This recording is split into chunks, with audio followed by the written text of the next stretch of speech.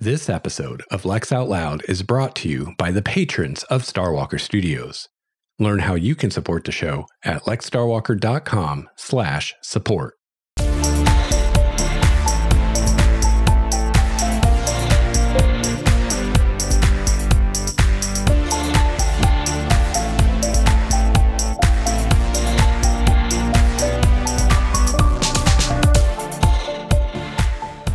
Hello and welcome to episode 37 of Lex Out Loud, writing science fiction.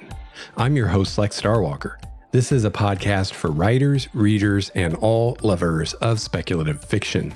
I'm writing my third novel and taking you along for the ride. Today, I'm going to go over some of the options for the point of view of a story. I'll explain why you generally want to avoid the quote weird ones. They usually get in the way of the reader understanding and enjoying the story. However, occasionally a less common point of view will enhance a reader's immersion in the story. And if you can pull it off flawlessly, it can take your story to the next level. So welcome back, everyone. So glad that you joined me for another episode of the show. At the beginning of the show, I like to tell you what I'm consuming as far as entertainment that maybe is inspirational or just cool and enjoyable. I just finished reading the book Project Hail Mary by Andy Weir, and I loved it. I was hooked from the first page. It was an amazing read, and I really enjoyed it, and I highly recommend it to you. And in my mind, it's hard sci-fi done right. I think it's pretty approachable for anyone to read. And yeah, it is, I think, hard sci-fi. I mean, I don't know what the official word on that is, but that's what I would consider it. And it's really well written. I've read some good hard sci-fi in the past, but most of it that I liked had like really cool ideas and cool things happened, but wasn't so well written, and the characters weren't believable or weren't three-dimensional or whatever. But this is a well-written story, and yeah, I was hooked through it. In fact, I read the thing in like 2 days. I can't remember the last time I read a novel that fast. I just could not put it down, and I just looked forward to every moment that I could spend reading it, and I really enjoyed it. I highly recommend it. I do recommend that you just read it. Don't go find reviews of it or anything like that, because unfortunately, a lot of people who review books can't seem to do so without spoiling the book in the process. And this is one of those stories where you really want to go into it as blind as possible. You know, even someone well-meaning, not trying to spoil it, could spoil things for you, because a big part of the enjoyment of this book is learning things as you go. And so I've heard other people say this too. It's just not a story you can really say much about without spoiling some of the fun surprises. So I'll just say it's good, and I recommend it, and you should check it out.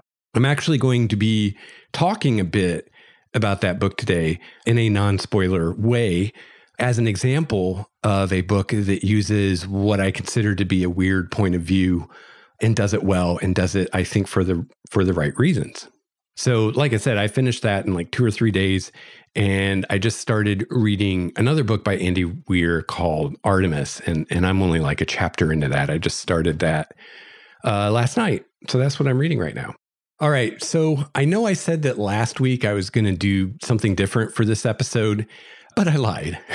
No, seriously, I was going to try to do something special for my birthday, which is coming up here this week, but you know, I thought I'd try to celebrate a year of the show, because it's been about a year since I started planning and producing the show, and also to celebrate another trip around the sun for me. But I tried writing that episode and just really couldn't come up with much to say. So instead, I thought I'd talk about this today. So I'm going to talk about point of view and tense.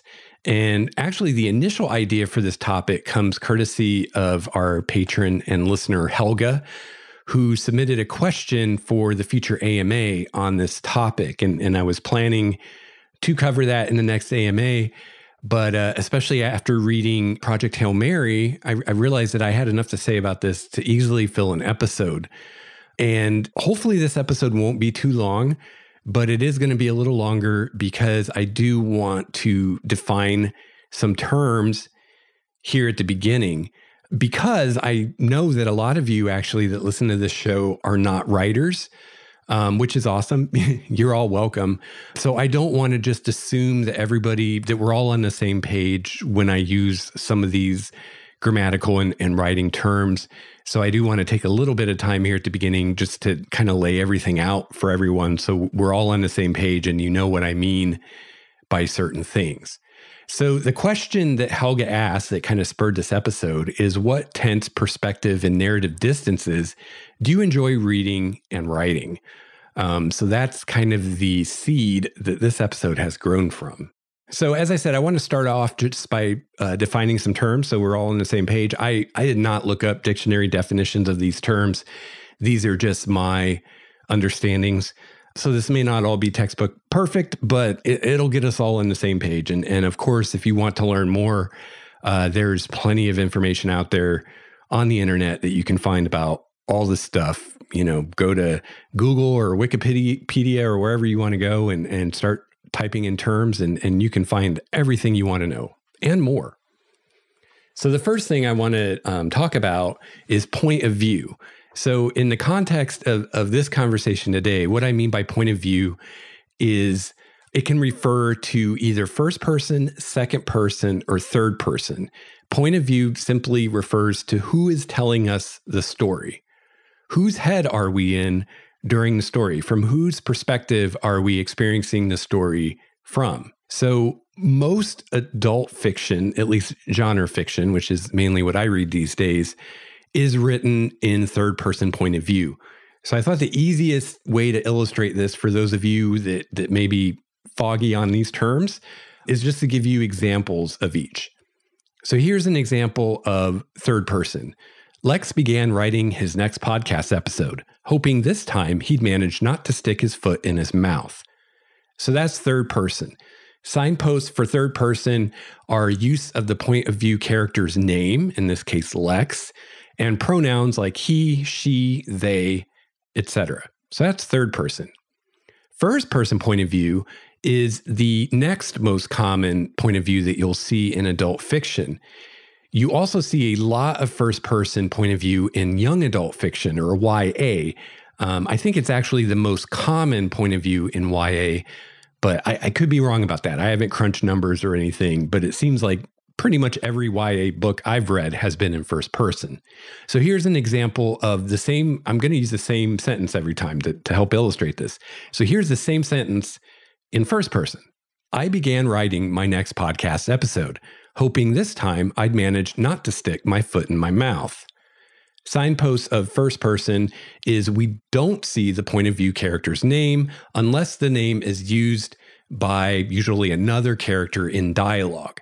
The narrator of the story, the POV character, the point of view character, doesn't use the POV character's name. Instead, you will see pronouns like I, we, us, etc. So first person. Second person is an odd one, and you won't see this much, but you will see it, especially if you go a bit beyond the most popular things that are out there. But even some of the popular things you'll see might be written in a second person point of view. Now, there are some places where you will see second person a lot, and I tried to think of some. So the textbook example of a second person point of view is the choose your own adventure stories. I don't know if they still write those or if that's a thing of the past, but if you're around my age, you probably know what those are. So those were written in second person. Also, if you play tabletop role-playing games, the read aloud text that's given for you to read to the players is usually in second person point of view. Other possibilities are a travel guide or something like that. So other than those specific instances where second person is what's used, it's usually not a good choice.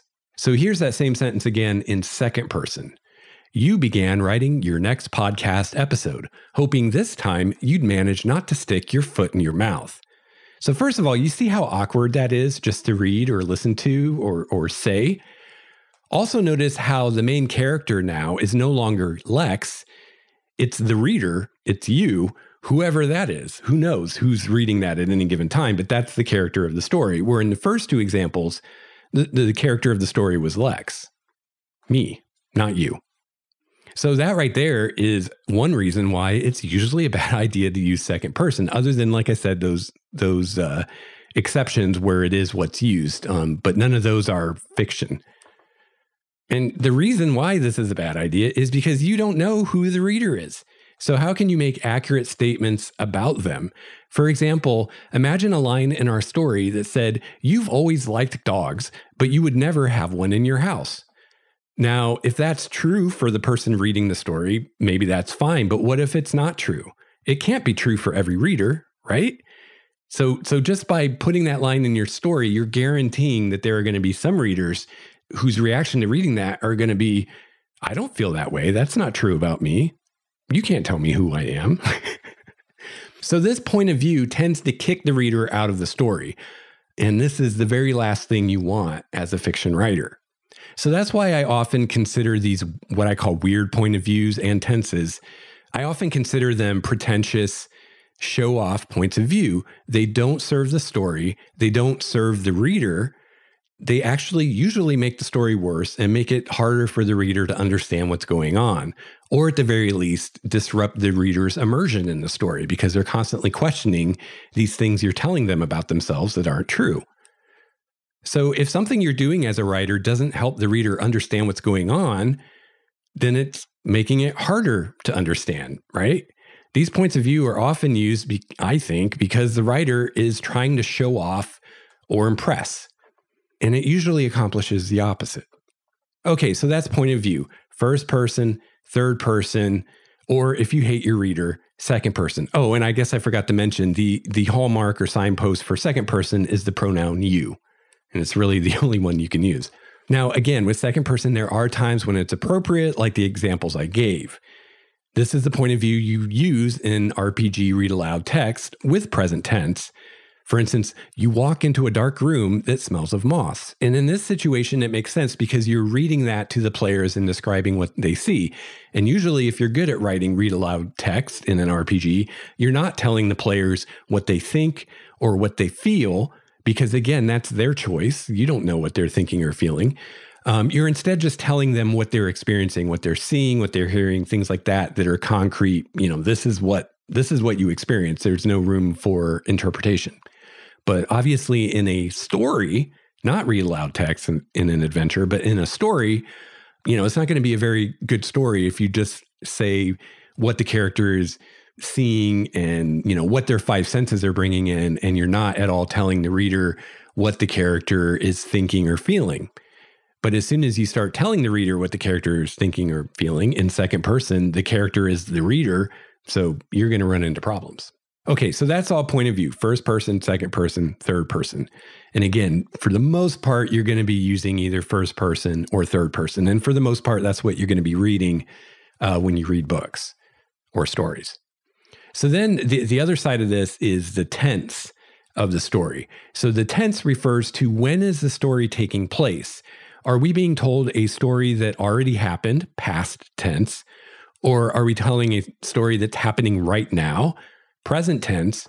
Or God forbid, are we trying to tell a story about something that hasn't happened yet, future tense? Now, I'm sure there are examples out there of things written in future tense, but it's even more rare, I think, than second person point of view. So you're rarely going to see that.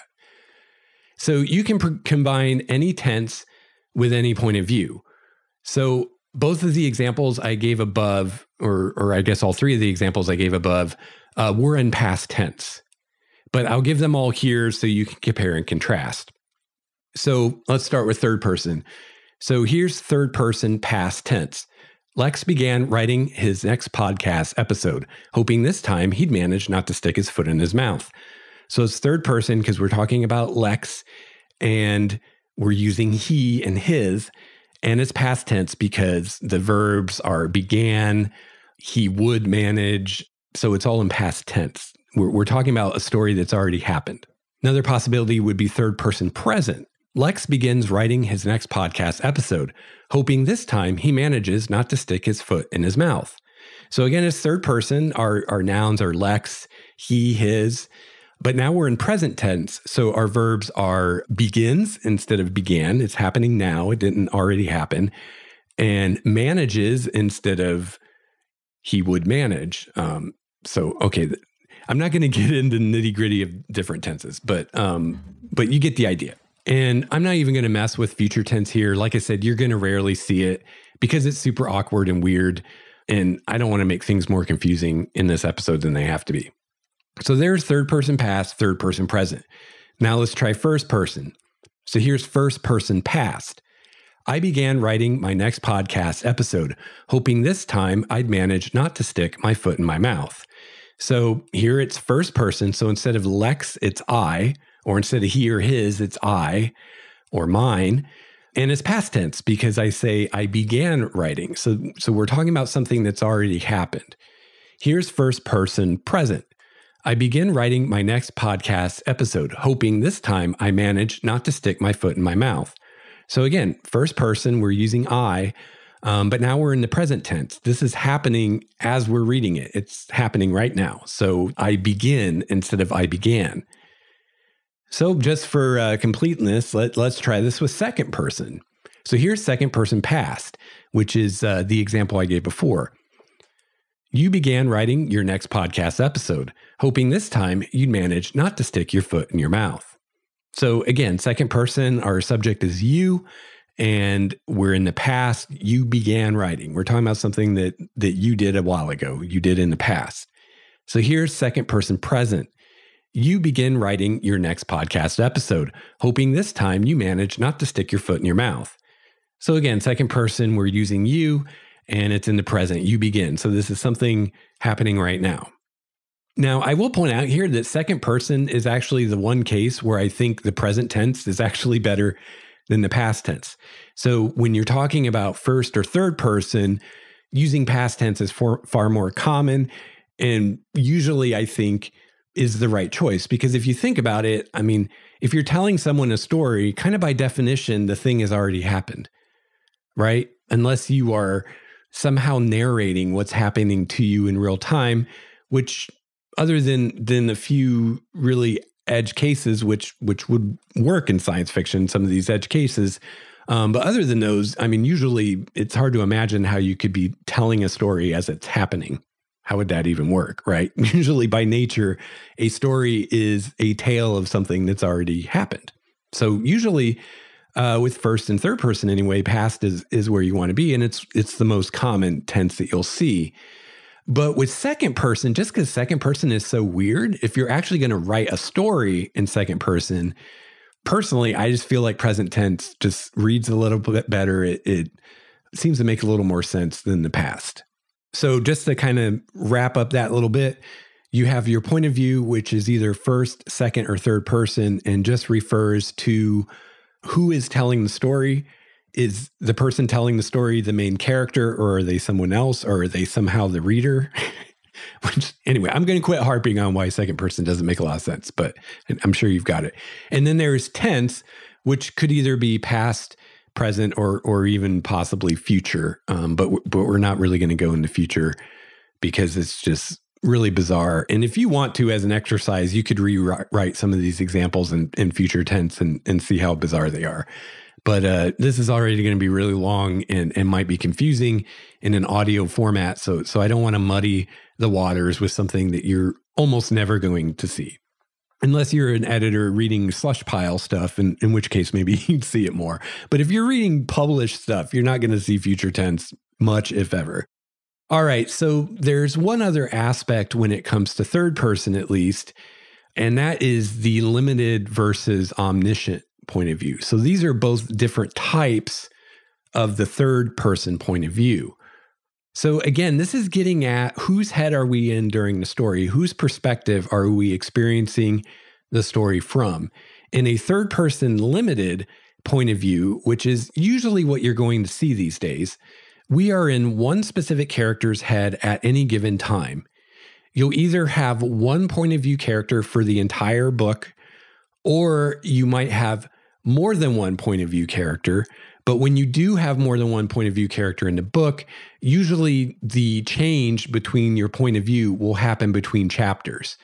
So to use The Wheel of Time, for example, that book has a lot of different point of view characters, but it's still third person limited because at any given time, we're only in one character's head. We only know what one character is thinking.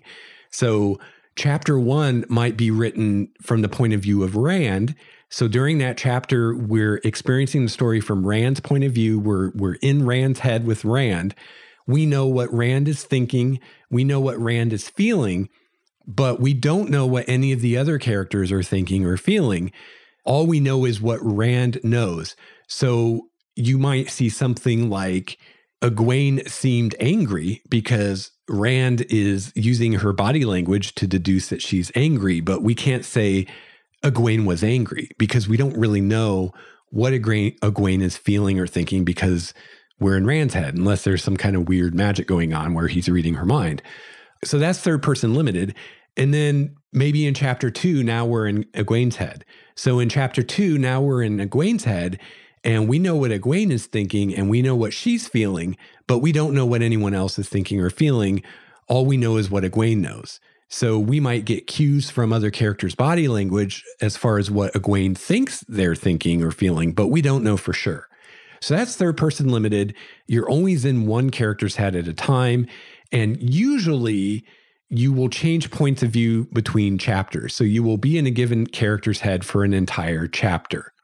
Now, occasionally you will see a point of view change within a chapter in third person limited. And when that happens, that will be signified by a line break. So there'll be an empty space between two paragraphs when you change point of view characters.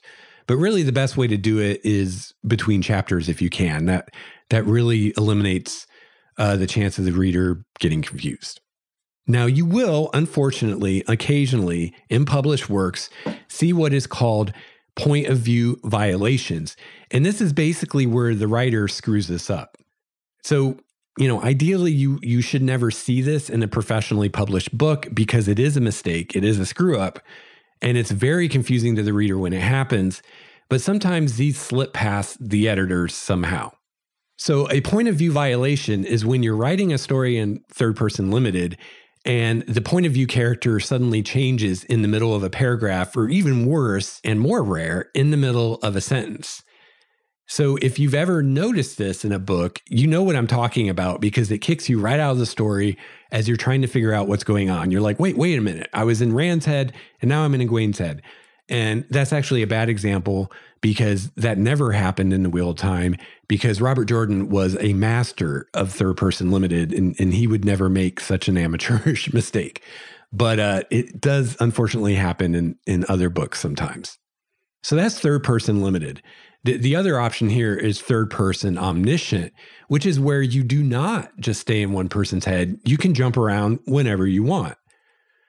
This is a point of view that used to be more common in the past. You don't see it so much anymore, probably for good reason, because it can get really confusing really fast when you're jumping between heads like this, unless it's done in the hands of someone who's really skilled at it. A lot of times people will actually confuse what's in reality a point of view violation for being omniscient. They'll say, the story is omniscient, and it's really not. It's third person limited. It's just the writer is screwing up and making it seem at times like it's omniscient. The easy way to tell the difference is if a story is omniscient, the whole thing's going to be omniscient, or at least a whole chapter or section of the book will be. It's not going to switch between limited and omniscient willy-nilly, just wherever. If it's mostly in third person limited and just suddenly seems to be omniscient for a few sentences and now it's back to limited, that's a point of view violation. That's a mistake. That should have been fixed. Now, there are reasons that you might choose to use first person versus third person. There are kind of pros and cons to both, but I'm not going to go into that today because that's a whole nother can of worms. And also, as I said, with some specific exceptions, generally it's just best to avoid second person. But there might be reasons that people would think they should use that as well. But again, that's another topic. So personally, to get back to Helga's question that spurred this whole thing off, what do I prefer, both as a reader and a writer?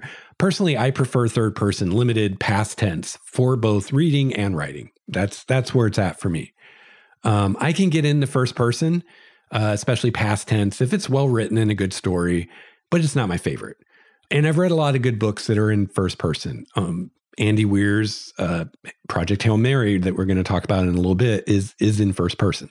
And, a lot of YA is in first person. The Harry Potter books, if I remember right, it's been a long time, but the Harry Potter books are not first person. They are in third person limited, but the Twilight books were in first person.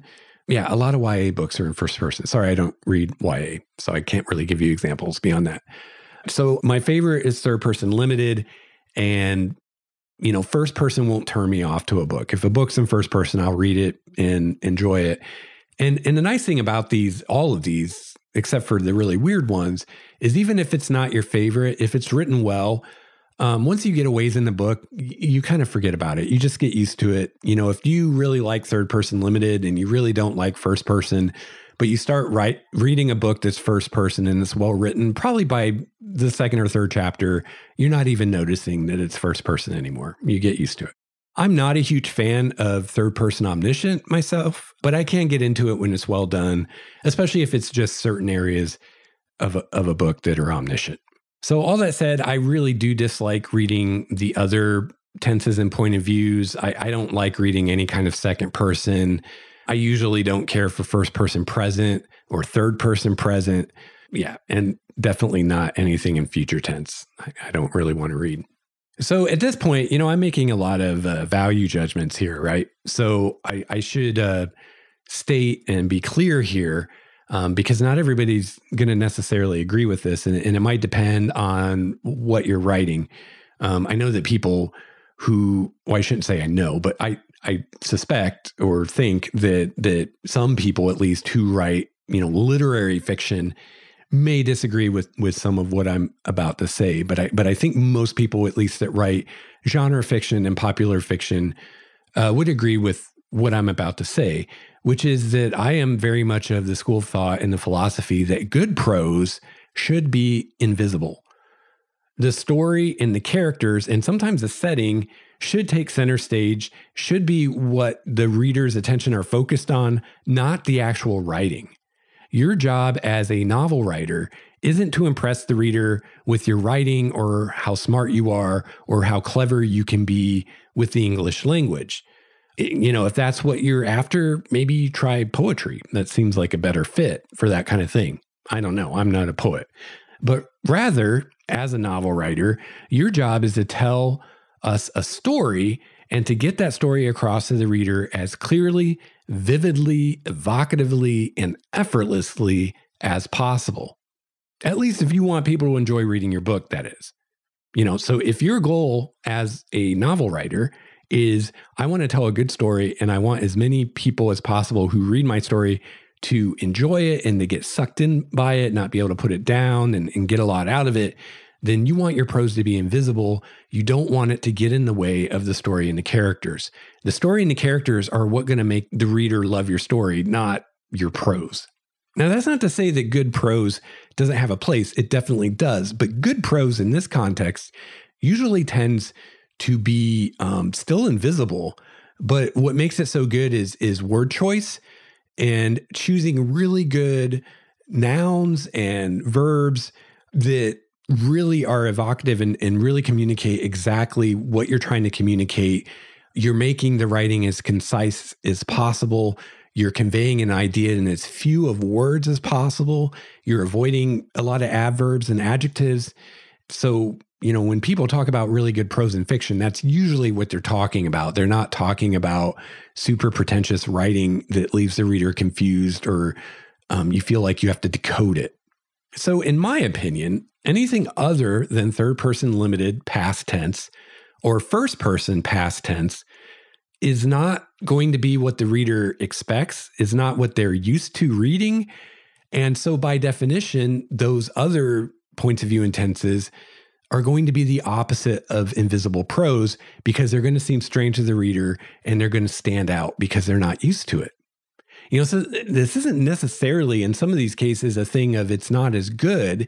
It's more a thing of what is the reader used to, what's going to be accessible to them. First person present tense isn't necessarily worse in any measurable way than first person past tense. And you can definitely make some arguments for why it might be the better thing for a given story, but it is less common. So as soon as you decide to use first person present, there are going to be readers that are going to be confused by that because they're not used to reading it. So that is going against your prose being invisible, which is not to say that it's the wrong choice necessarily, but it is something that you want to do for good reason, not just because you feel like it. So these weird tenses or points of view can be prose that call attention to itself and distracts the reader, or even worse, confuses them. So a writer should only do something like that when he or she has a very good reason, and even then only if he or she can pull it off exceedingly well. In almost every example I've read of these weird points of view, this is not the case, and it's a detriment to the story. The story is worse off. Either it didn't need to be told that way. It could have been told with first person past tense, or it could have been told with third person limited and been as good or better. Or maybe that was the right, maybe possible tense for the book or the point of view, but the writer just isn't that great at it, so it doesn't work. So like I said, most times that I've read something that I would call a weird point of view or tense, it did not serve the story. It did not work out well, either because it just wasn't the right choice or because the writer just didn't have the skills to pull it off well. So all of my novels that I've written so far have been third person limited, because that's most of the stuff I've read through my life. That's what it's been. So that's what I have the most experience with as a reader. That's also what is the most common right now. And it's, as a writer, you're going to be naturally better at writing things that you have a lot of experience reading than you will be with things that you don't. For example, if you're someone who your whole life you've only read, say, fantasy, and you decide you want to start writing sci-fi, and you ask other writers, what should I do? The first thing they're going to tell you is read a bunch of sci-fi. How can you write sci-fi if you've never read any sci-fi? So the same thing comes with points of view. If you've only read third person and you want to write a story in first person, well, the first thing you should do is go read a bunch of stories in first person so that you can get that kind of intuitive grasp of how first person works. Because until you do that, your chances of pulling it off well are not great. So like I said, so far the novels I've written have been in third person limited. I would consider doing a first person story if the story demanded it. And actually the book I'm writing right now, I considered it, and I still occasionally consider it, because I'm trying very hard to write the entire book from one point of view. So that lends itself more easily to being in first person if I'm only going to have one point of view, which you can have a first person book that has different points of view, but then you have to do it between chapters when you switch. But I'm not a fan of that. I've read some books like that, and I've never really been a big fan of it. And you have to be really good to pull that off, because, ideally those different characters are very different when you're in each one's head. And that's really hard to do convincingly. It's hard enough in third person limited. I think it's even harder in first person. So most often when you read first person, you'll have one point of view for the whole book. So just the fact that my current book, I'm planning to only have one point of view, makes me wonder, maybe first person would be a better fit for this. And ultimately, I decided to go with third person limited, basically for two reasons. First of all, I don't think first person would necessarily be a better fit. I think it would probably be just as good, but it wouldn't be better. And so that kind of makes me lean towards third person limited, because it's more common. It's more what people are used to. So why choose something that's a little less common and they're less used to it? It's less friendly to the reader when it's not inherently going to be better. Why would I do that? And then the second reason is, well, since it isn't going to be inherently better with first person, I should write third person limited because it's what I'm more comfortable with. It's what I have more experience with. I'm sure I'm better at it than I would be at writing first person. So again, if I decided right now to write it in first person, the reason would probably be more like, I want to learn to write first person better, or I want to try writing first person, neither of which is considering the reader, right? Those are selfish reasons. They're not chosen to make the story a better experience for the reader, which is why you should make choices like that. Not what will be better for you, but what's going to be better for the reader. So yeah, at least right now, I'm pretty solid it's going to be third person limited because I don't have a good reason to do otherwise. So if you're writing adult fiction, you should probably just default to third person limited past tense. Unless, again, you have a really good reason to do otherwise. That should just be your default assumption because that's what people are most used to. That's what will be the most invisible. If, on the other hand, you're writing YA, young adult, you should probably default to first person past tense because that's what most YA is, and that will be the most invisible. So if you're considering a point of view other than those, ask yourself, does the story really need to be told that way? Is it really going to add to the story, or is it going to take away from it and frustrate and or annoy the reader? Okay, and after you answer that question, if you're still considering this other point of view, also ask yourself, do I really have the skill to pull this off well enough that it won't be a train wreck or it won't make the story less good than it would have if I would have chosen a point of view that I'm better at and that's more common? So you notice here I'm making another assumption. I am making the assumption that the point of view that you're better at writing will be the point of view that's more popular. And the reason I'm making that assumption is because most likely, unless you went out looking for weird points of view to read, most likely most of the stuff you've read through your life will be one of the more popular points of view. So just the nature of how we learn writing, you're going to be better at writing the points of view that you've read the most because there's so much to writing and good writing that is hard to or even impossible to explain or teach to people. You can only learn it through reading a lot and just kind of doing enough homework and enough reading that you get this just internal intuition of what sounds right or what sounds good. And there are so many things that you just can't teach that are just too subtle or they're too situational that you can't teach them to people. You can only learn it by reading a lot. So, if you read a lot of first person past tense, and that's most of what you read or have read, that's probably going to be the point of view that you're best at writing. So again, if you are wanting to go outside of that, maybe, okay, here's just an example off the top of my head. Maybe you read a lot as a teenager, as a young adult, and you read all YA, and maybe 98% of the YA you read was in first person. But now you're an adult and you want to write adult fiction and you want to write in third person, but you've read very few books that are actually in third person. The best advice for you probably at that point would be read a bunch of stuff in third person.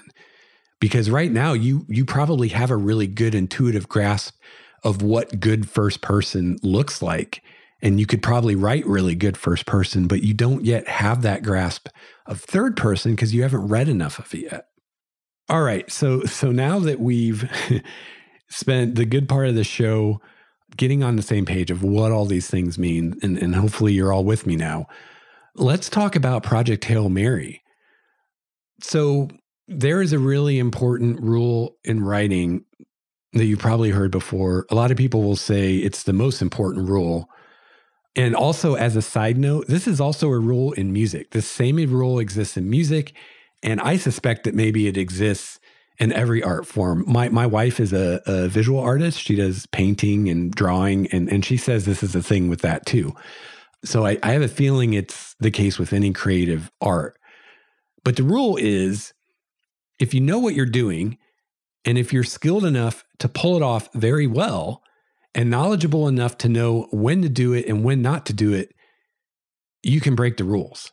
And some of the best books out there have broken rules that the rest of us should really be following.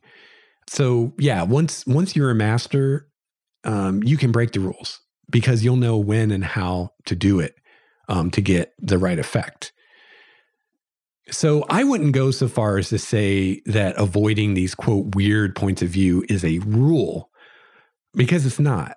I mean, they're grammatically correct. If you do them correctly, they're not, quote, wrong. So it's not so much a rule as a guideline, but the same thing applies. If you're going to break this guideline, you should be a master. You should be good enough to know the right time and in the right way to break this guideline and to be able to pull it off so well that no one is going to question that you made the right choice. And your reader is going to know what's going on, and they're going to be with you every step of the way. They're not going to be confused. They're not going to be annoyed. They're not going to be frustrated. They're not going to be lost. So as I said, I just read Project Hail Mary by Andy Weir, and this book breaks this guideline. Actually, it breaks a couple guidelines. First of all, it uses first person present tense. So first person isn't a weird point of view, but present tense is a weird tense. But it also breaks another guideline that I haven't even mentioned yet, which is that in general, whatever point of view you choose for your book, you should stick with it for the entire book. So if you decide you're going to write in first person present tense, for instance, then the whole book should be in first person present tense. That is the general guideline. So, okay, real quick, I just want to say again, I am not going to spoil this book because I love this book. I want you to love this book and enjoy it as much as I did. So you're in a safe place here. I'm not going to spoil it. I am not going to tell you anything about this book beyond what you would learn by reading the inside flap of the hardcover, or I presume the back of the paperback when the paperback comes out. So you know how on the back of a paperback or the inside flap of a hardback, it kind of gives you a little tease about the book and tells you a little bit about what the book's about. I won't tell you any more than that. I'm not even going to tell you all of that. But there's nothing I'm going to say as far as the plot or what's happening in the book that you wouldn't learn by reading that little blurb on the back of the book. All right. So as I said, this book uses first person present tense, but it also uses first person past tense. So it's breaking one guideline in that it's using present tense. It's breaking another guideline in that it's using two different tenses and switching between them. However, it was the right choice and it works really well. So I thought after this whole, spiel about you shouldn't do this, again, reminding us that someone who's really good can break these rules and it can be the right choice. And now I'm going to give you an example of a story that does exactly that. It breaks these guidelines and it's better for it. So again, in general, first person present isn't necessarily the best choice for your novel. And in general, switching between two tenses, present and past, isn't the best choice for your novel. However, this is an example where breaking the rules or the guidelines was the right thing to do. It's immediately obvious, or at least it was immediately obvious to me reading the book, why the two tenses were used. And although these aren't my favorite point of views and tenses, I think they were the right choice. So this is coming from someone who in general doesn't care for first person and in general definitely doesn't care for present tense. And I'm sitting here telling you, I think it was the right choice to do that. And I think it made the book better that it was written that way. So I was kind of a hostile witness or whatever, right? If this book can win me over, it definitely could win over someone who prefers first person. Of course, it helps that the book is well written. It's very clear. There's never confusion about what's going on because it's well written. You can only do something like this if you can do it well, if you can do it very well. Otherwise, you're going to crash and burn, and the book will suffer for it. So again, no spoilers beyond the little blurb on the back of the book, but the main character begins the story with amnesia, and he doesn't remember his name. So immediately, third person limited is not going to work real well for this story, because if this book were written in third person limited, we would reveal his name to the reader almost immediately. Within the first page, if not the first paragraph, the reader would know this character's name, but the character doesn't know their own name, right? I mean, I guess you could try to write it all with he and never use a name, but that would be really awkward and would read like bad writing. So first person is a great choice here because we don't need to give away the character's name when the character doesn't know their own name. It's really that simple. The reason first person present is used for most of the book is because there are a lot of flashbacks in the book as the main character's memories start coming back to him in flashes. So first person present is used when we're with the character in the present time, and then first person past is used when we're in a flashback and experiencing something from the character's past. I mean, completely logical, right? So not only does this make perfect sense, it actually helps to orient the reader. So as a reader, you always know whether you're in the present or if you're in a flashback just based on what tense what you're reading is in. So this is a perfect example of a less popular tense, present tense, being used not because the writer's trying to show off or be pretentious or anything like that, but because the story demands it and wouldn't be as well told with a different tense, or if he's stuck with the same tense. On top of that, the story is switching back and forth between present and past tense, which is something you'd normally want to avoid doing, but again, it makes sense and it actually makes the book easier for the reader to understand instead of harder, and that's the key. It makes it easier for the reader instead of harder. That's why you know it was the right choice. It's really simple when you think about it. So again, there are basically two reasons why I think this was the right choice to make for this book. Number one, the story itself demands it, or at least suggests it, and is better told in these points of view, in these tenses. Even though the first person present point of view is not as common and switching between tenses is normally not done, it actually makes the story easier to understand for the reader, and this is really key. For instance, one of the things that this allows the writer to do in this story is he can and does begin a chapter that's a flashback. Normally, you would need some kind of transition at the beginning of the chapter to let the reader know that we're now going into a flashback.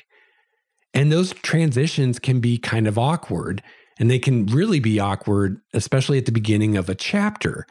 But because he's using the change in tense to let us know that we're in a flashback, he doesn't have to do a transition. So he can start a chapter right in the middle of a flashback, even though at the end of the last chapter we were in the present. And we know what's going on because the change to the past tense is telling us that we're in a flashback now. He doesn't have to do some kind of weird, awkward transition. You know, the doodaloo, doodaloo, doodaloo. He doesn't have to do that at the beginning of the chapter because the change in tense is enough to let us know what's going on. So not only is he able to let us know right at the beginning of a new chapter that, okay, you're in a flashback now, even though you were just in the present.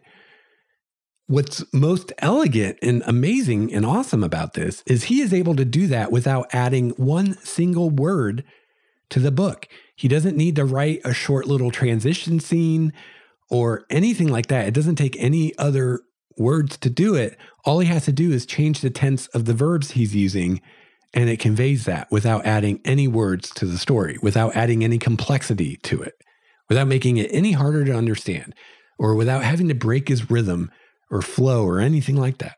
So that's the first reason it was the right choice, because it really serves the story. It really does. It makes it easier to understand and allows him to make these transitions without having to add in a bunch of segues and whatnot. The second reason that it was the right choice is that the author is able to do it well and pull it off well and does not make any mistakes doing it. I mean, this book from the very beginning sucked me in a way that a book hasn't done for a long, long time. In fact, it's been so long, I can't even remember the last time I read a book that I was this engaged with. I can see why it's so highly recommended by so many people. Now, if he wasn't consistent in the way he did this, if he was making mistakes here and there that the editors didn't catch and have him fix, it would have been super confusing. But he is consistent. He makes no mistakes. So it actually makes it easier to understand, and it makes it more immersive. And again, that's really the key. It really comes down to the reader and their experience. Does this choice improve their experience? Does it make it easier to understand? Does it make them more immersed in the story? Or does it do the opposite? So, this wasn't done to show off or to seem artsy or try to, quote, elevate the story or any nonsense like that. It actually facilitates the reader's understanding of the story, and it always keeps the reader grounded. So the reader always knows if they're in the present of the story or if they're in the past of the story in a flashback. And that's how you do it right. So again, if you're starting a story or a book or whatever, and you're trying to decide between two possible points of view or two possible tenses, and if they seem equally good to the story to you, then I would recommend going with the more common one, the one that your readers are more used to. And again, that depends a bit on your genre. So think about the genre you're writing. So if you're writing YA, then first person's probably the better choice. If you're writing adult, then third person's probably the better choice. And it may even differ depending on, are you writing fantasy or urban fantasy or sci-fi or what? The less possible barriers there are between the reader and their enjoyment of the story and their immersion in it, the better. And also remember here, not all readers are the same.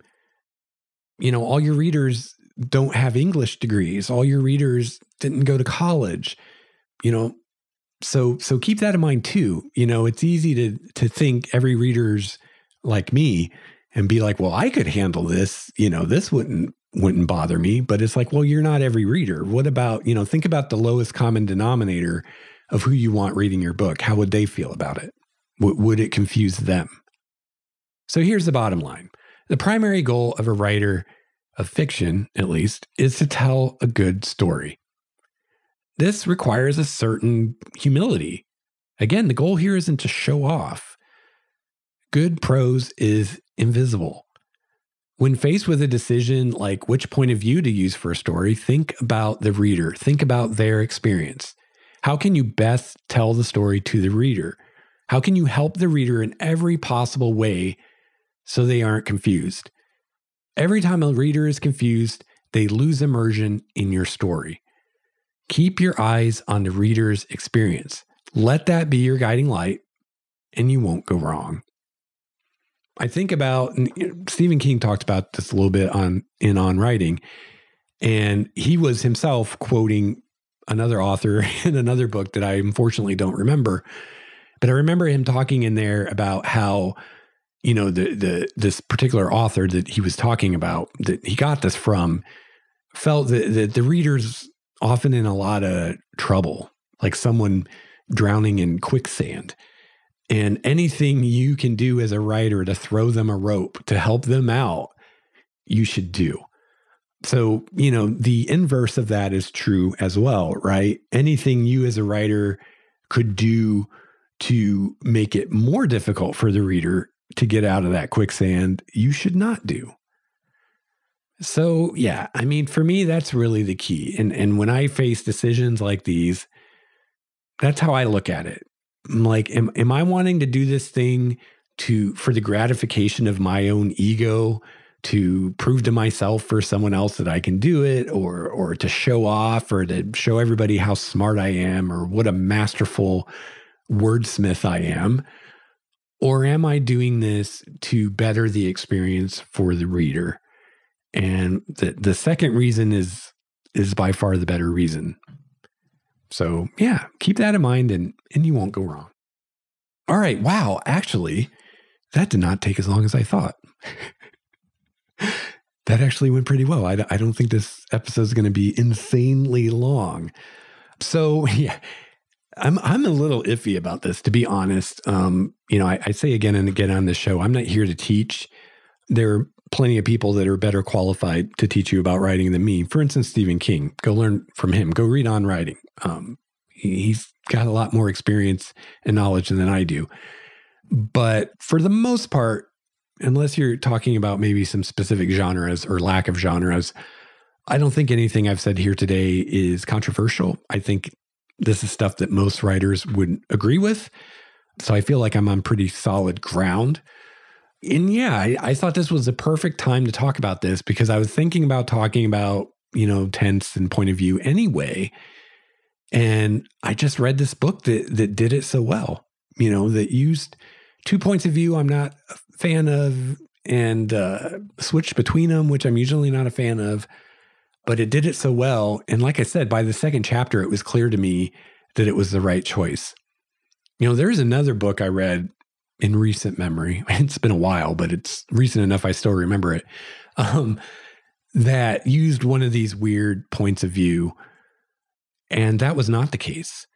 I found myself wondering for, I think, at least the first half of the book, why on earth the writer chose this point of view and why on earth the editor okayed it, because it could have easily been told in third person limited and would have been as good, probably better.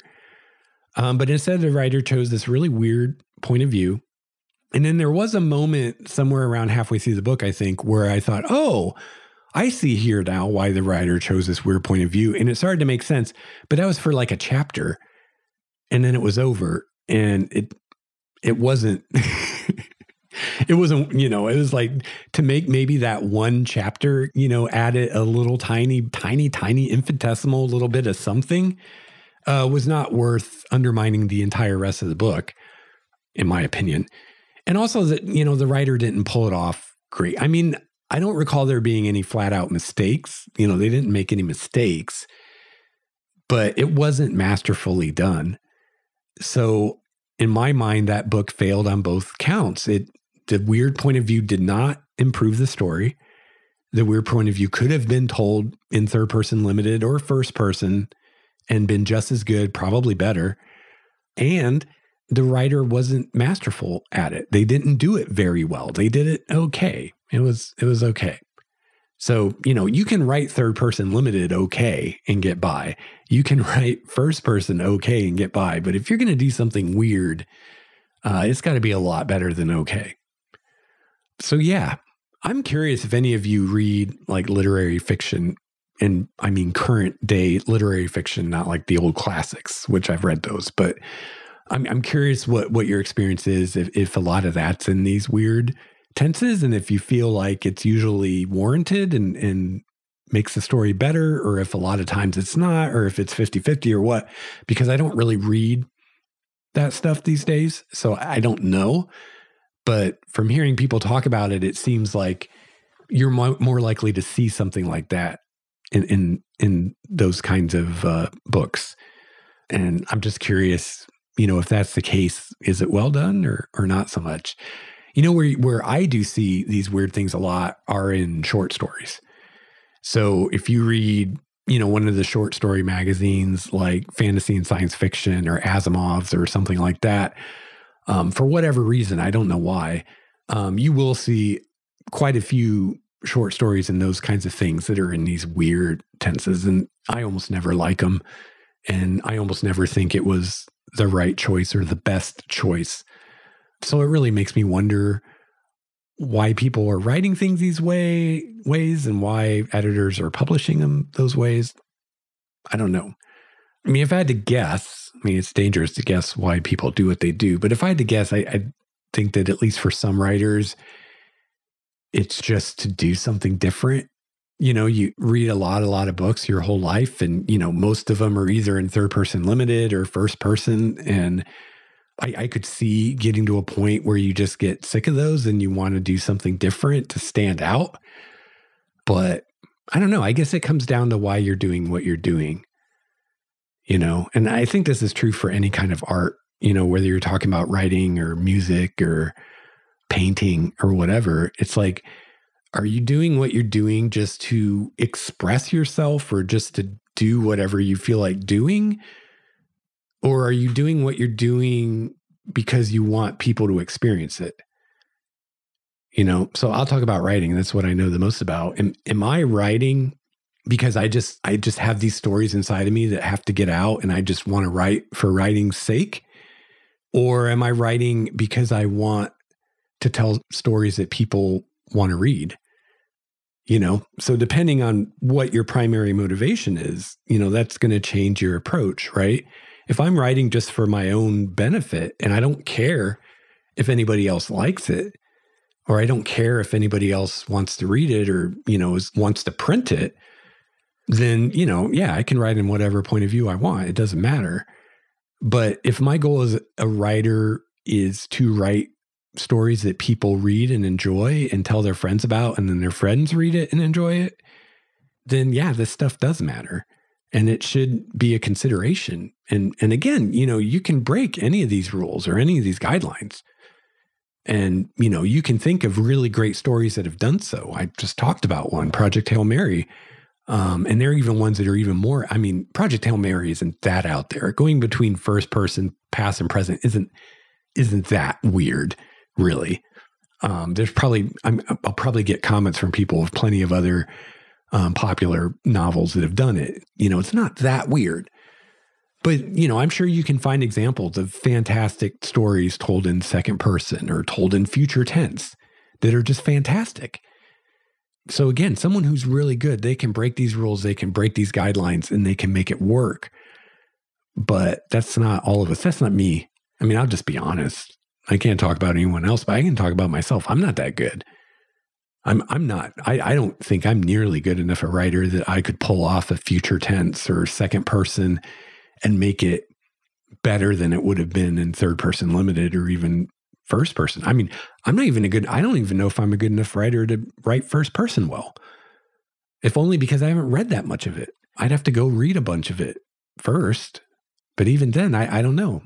This is my third novel, and the other two were in third person limited. This one's in third person limited. So I feel like I've got a handle on third person limited, and there's still a lot of room for improvement, a lot of room for growth. I'm no Robert Jordan. My third person limited doesn't have the depth that his does, which is one of the reasons I'm trying to keep to one point of view character. Because I feel like as a writer, as an artist, if I'm going to have more than one point of view character in my book, I want them each to have a very distinct voice to where I don't even have, let's say I've got two characters in my book right now, Tia and Minji. Well, I have more than two, but the two I've written the most about so far, Tia and Minji. So far, it's all been from Tia's point of view. And I have considered adding Minji as a point of view character because I really like the character, and I've considered it. I've also considered adding the station AI as a point of view character, and could even that could be an instant where I could do omniscient, third person omniscient with the AI, because the AI has access to surveillance all over. So, I'm trying to think. Maybe someone who's read these books more recently can tell me, but I'm thinking maybe Ancillary Justice used third person omniscient because the Justice of Torin, the main character of that story, knew what was like an AI of a ship and knew everything that went on the ship. So I think maybe at least when they were on the ship, it was kind of an omniscient point of view, if I remember right. But it's been a long time since I read that book. I could be wrong. But anyway, that's an instance where omniscient would work and would make sense and would be the better choice if you could do it really well. But I don't know if I could, first of all, I don't know if I could do omniscient really well. I have no idea. Probably not, because I haven't read a lot of it recently.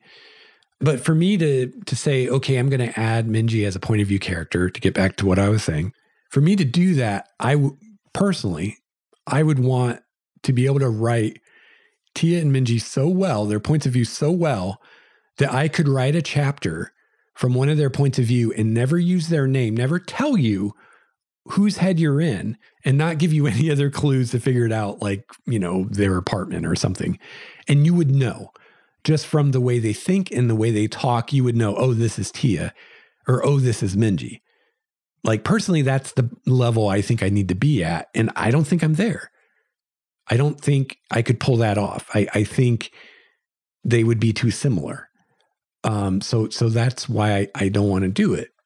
Now, I feel like maybe I could pull it off with the AI, just because by nature of it being an AI, it might help me make that voice more distinct. It'd be, in a way, easier, if that makes sense, because it would be so different.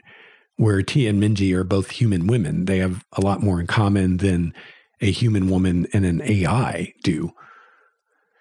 But yeah, I don't know. Now, it's interesting because my last book I wrote, Dawn of Endless Night, had quite a few point of view characters. I had quite a few. And I did the thing that I've talked about in the past I'm not a fan of these days, where I would just have a certain chapter in a random point of view that you would, they weren't a throwaway character that you never saw usually, but it was like one chapter from this character's point of view, and that's all you get. And I'm not so much a fan of that these days. I think I was trying too hard to be Robert Jordan back then. But yeah, that book had a lot of points of view. And I don't know, maybe I should go back and read it over and see if I feel like the voices are distinct between the different characters. I mean, maybe I did better than I thought I would or thought I did. I don't know. But right now I don't have that level of confidence. And I'm like, you know what? I'd rather stick with one point of view and really get this one character's voice down. Also, the thing is, as soon as you add another point of view character, it just inherently makes your book longer, because now you have to develop that character more, which just adds pages, adds words to your book. And I want this book to be as short and tight as possible while still, telling the story I want to tell. I don't want it to be this bloated doorstop of a book, just because it'll be easier to sell if it's not. And also, I'd rather tell tighter stories and tell more of them. If I'm going to write 200,000 words, I'd rather put out 2 100,000 word books than one massive 200,000 word books and tell 2 different stories. But that's just a personal choice of mine or a personal opinion. So yeah, you have to be honest about what you're capable of, what you're good at, where your strengths are, where your weaknesses are. And, I'm sure one day I'll write more than one point of view. But right now, you got to crawl before you walk, right? You got to walk before you run. And, right now my goal is to develop my voice as Tia, writing this story from Tia's point of view, to the point that when I go back and read any point of view from Dawn of Endless Night, but let's say the main character, Jeremy, I go reading his point of view in Dawn of Endless Night. My goal is to be able to say, wow, my voice as Tia is very different than my voice as Jeremy was. If I can pull that off and I accomplish that, then the next book, maybe I can handle 2 points of view and have 2 very different points of view and 2 very different voices within the same book. Because again, in a third person limited point of view, the narrator is the point of view character. So they should have the same voice. Now, if you're talking omniscient, then the narrator can have their own voice that's different from all the characters, which I feel like that's even more difficult to do. And an example of that is actually in The Wheel of Time. If you've read The Wheel of Time, if you've read any of the books, you'll recall each book has a prologue, but then when you get through the prologue and you begin chapter 1, every single book begins with this little device he uses about a wind. A wind rises somewhere, and we follow the wind as it travels across the landscape, and we see various things happening. That's an omniscient point of view. So he will go into third person omniscient just for that section of the first chapter of every book. And then boom, we're back into third person limited for the rest of it. And I think he pulls that off, where those omniscient sections do have a different voice than any of the individual characters do. But, that's a challenging thing to do. I don't think I'm ready for that yet. So yeah, I'm trying really hard to write this book from one point of view. And so far I've been able to do it. I think sometimes changing point of views can become a crutch. It's when you think of a given scene, your first thought is, oh, I should tell the scene from this character's point of view, even though you haven't established them as a point of view character. And sometimes that's just the easy first answer that comes to you. And if you think longer and harder, you can come up with a way to tell the scene well from a point of view character you've already established. But I think sometimes it's just too easy just to be like, okay, I'll use this throwaway character for this one scene because that's the thing that occurred to me. And, I think sometimes you can dig a little deeper and find a way to do it with what you've already established. But, that's just my opinion. That is not based on anything, but just my own likes and dislikes. So yeah, there's our discussion on points of view. Let me know what you think. And also, you know what? If you know of a book or a story that's written in a less common point of view and or tense that you think is really good and you think that was the right choice for that story, let us know. Let us know in the Discord in the books channel, the book discussion channel. Or if for some reason you don't want to be in the Discord, you could email that to me and maybe I can share some of those in a future episode or put them in the show notes or something for those of you that maybe want to explore reading some things in these different points of view, because maybe you've never read anything in second person before. Other than that, one thing you could do is try one of these fiction magazines like Fantasy and Science Fiction Magazine or Asimov's or Analog or Clark's World or Lightspeed, things like that. A lot of times they'll have stories in some of the less common points of view, but it may or may not be that great. It's kind of hit or miss with those magazines with their stories. So, it'd be much better if someone could recommend, hey, here's a story in, say, second person past that's really good, and I think it was the right choice. That'd be a more efficient way to find a good example than just reading a bunch of stuff and trying to find something that's good. Because like I said, in my experience, a lot of that stuff that's done that way, it's not really that great, in my opinion. But your mileage may vary. So if you would like to get a hold of me, you can email me at lexoutloudpodcast@gmail.com. You can also call our voicemail, 951-465-5391, and leave a message. Please join our community on Discord. You can find a link to that in the show notes at lexstarwalker.com/LOL. And finally, I want to send a huge shout out and thank you to all the patrons who support the show and support what I'm doing. Really appreciate all the patrons. And, if you dig the show or if you want to support what I'm up to, becoming a patron is a great way to do so.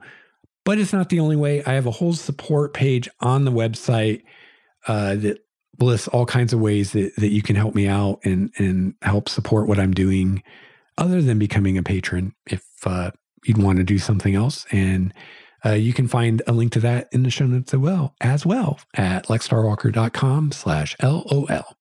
All right. So that's going to wrap it up for me again for Lex Out Loud. And next time I talk to you, I will be a year older and we'll have completed yet another lap around the sun. So here's to another year of the show.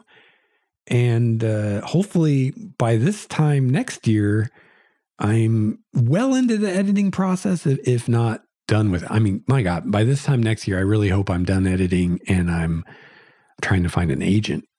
I really hope. But we'll see. It's kind of hard to predict these things, how long they take.